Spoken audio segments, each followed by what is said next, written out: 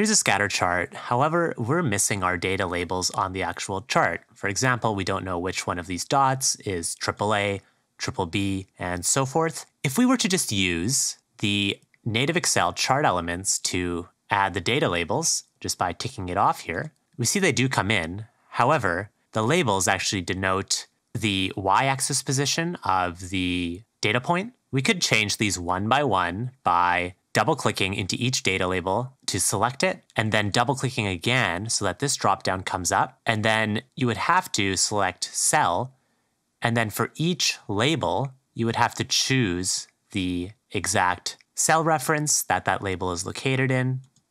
So one could do it that way. However, on a large scatter chart, this is not realistic and it would take a ton of time to do. So Macabacus can assist in this regard. Let's just take these data labels out again, and let's use the Macabacus functionality to automate this.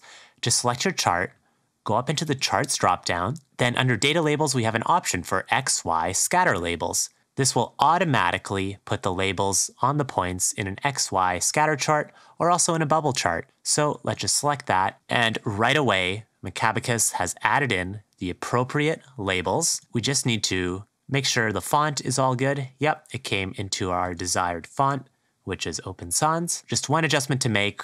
We can click on AAA again. One can actually move the individual data label.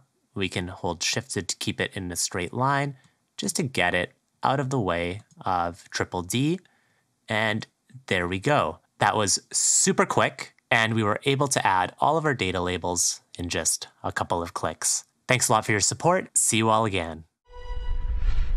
Enjoying these tips and would like to see more of our content? Then hit like and subscribe to our channel. Thanks for all your support, and we'll see you over in the next video.